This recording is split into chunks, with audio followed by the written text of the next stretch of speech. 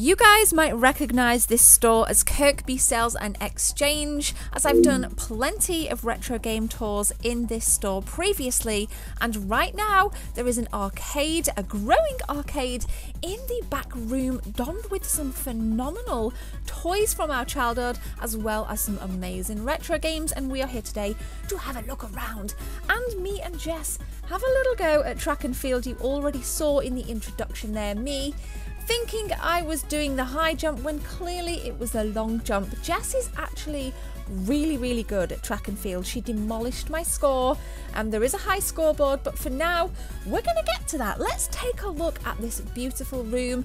Shout out to Nina first off, well done. This is an astonishing little arcade. It is wicked. I love the track and field. I love everything that's in here. I did buy some stuff as well, and as always I want you guys to let me know which games you would purchase, and I know some of you guys have actually visited Kirkby Sales and Exchange as a result of my previous videos.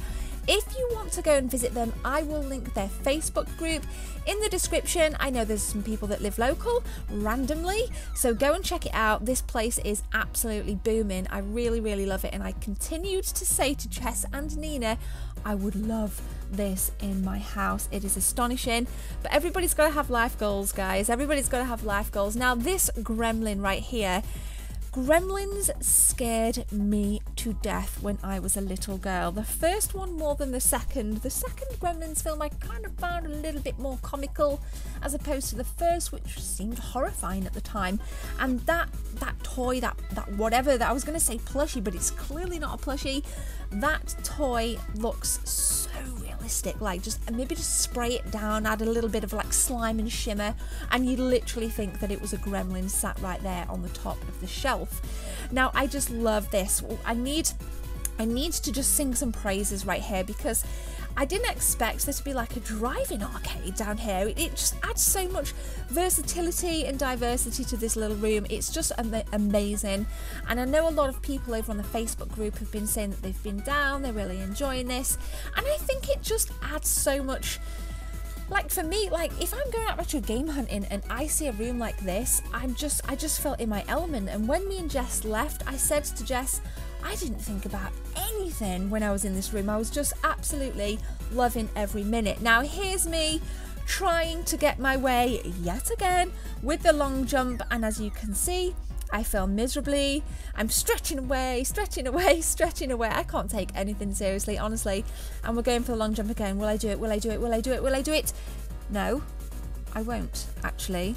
But Jess, like I said, she's much better. We'll take a look at some of Jess's footage right now. She's going for it. This was the 100-meter dash. She just seems to like nail it. I think she actually broke one of the records as well. I'm just not that coordinated, if I'm brutally honest with you. We had a hard time doing the hurdles, and she really enjoyed this. She's like, it's so addictive. But luckily it's on one of my barcade at home. And then I actually love the javelin as well. We're going to see her mess up here, and she told me not to put it in, but hey, actually no, this is not the javelin. She did what I did, the long jump / Jess thought it was the high jump. It took a minute to get used to it, but she did actually nail it in the end, and she got a much better score than me. The javelin, what did she get here? 56.44. The qualifying, as you guys can see, was like 70 meter.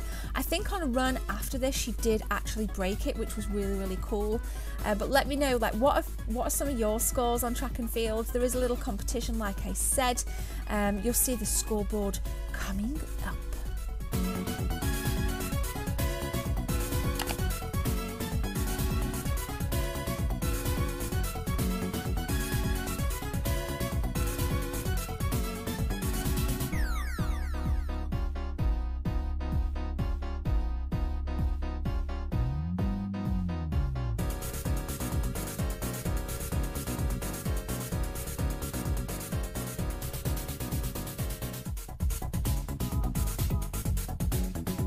So here is that leaderboard. As you guys can see, there are some pretty impressive scores already on the board there. For some reason I left without putting mine on, because I'm just daft and completely got over encumbered with all the stimulation of games and toys around me. Now just behind the cabs there's these, just check this out, like how many things can you see here from your childhoods.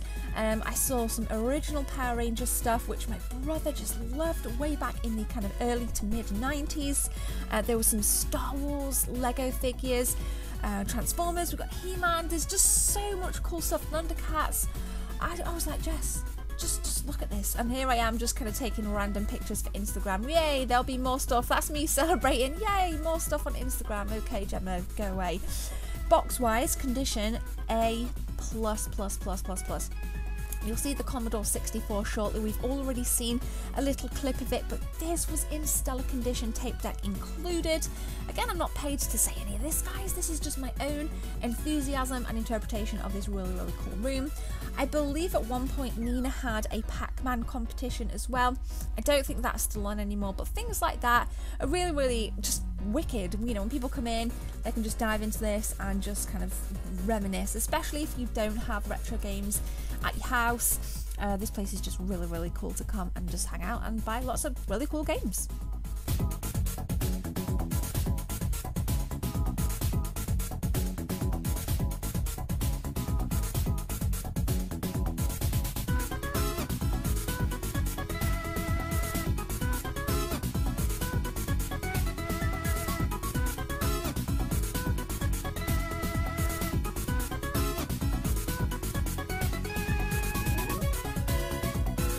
So we're about to take a look at yet more games on offer as well.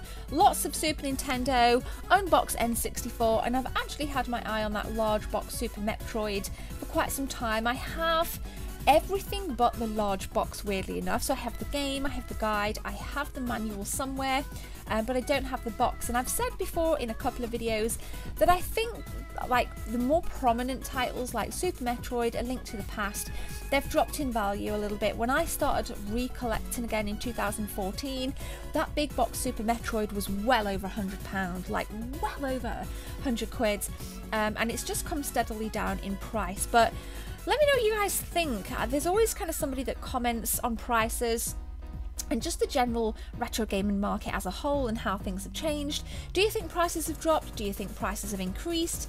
Across the board, forget about eBay, I'm talking about like markets and just in stores in general. Let me know what you think in the comment section below. And I actually did, I'm going to tell you guys, I picked up Chase HQ. You can just clock it there on the left, back with the Sega Master System stuff. I thought I actually had that when I went in last, and then I got home and realised I didn't have it, and it's been one that I've been looking for quite some time, and I managed to pick it up. Now I think next time I come up here I'm going to bring my nephews, and it's going to be a bad idea because it's going to be Auntie Gemma, can I have this? Auntie Gemma, can I have that? And being the geeky auntie that I am, I'm going to be saying yes to the majority of things because I want them to have as just a fruitful childhood and memories as I did back in actually Nina's dad's shop, Alfreton Sales and Exchange. I've done lots of tours there in John and Wendy's store. That's Nina's dad and stepmom, lovely people. I love them to bits. If you're watching, hello to both of you. You guys know I just love your store as well. And then again, I remember this guy. What is that guy there with the blue tie? Was that a figure from Ghostbusters? Oh wow, I'm watching this back as I edit and I'm like, wait a minute, there's more stuff I didn't see when I was in there. This is absolutely amazing. I can't even speak. It just blows me away. I love this stuff. It's just a massive nostalgia trip for me, and I buzz off that, I thrive off that. It really is a massive coping mechanism for me, and I know it's a coping mechanism for a lot of you guys to dive back in to things that make you feel good from way back when. But guys, we're drawing towards the end of the video, so please, if you've enjoyed this, go and check out Kirkby Sales and Exchange. I will link them in the description. If you like this kind of stuff, then definitely hit subscribe. It lets me know that you're enjoying the content, and give it a share if you're feeling extra generous. But for now, thank you very much. I love you guys, and I will see you in the next one. My name is Gemma. Take care. Au revoir.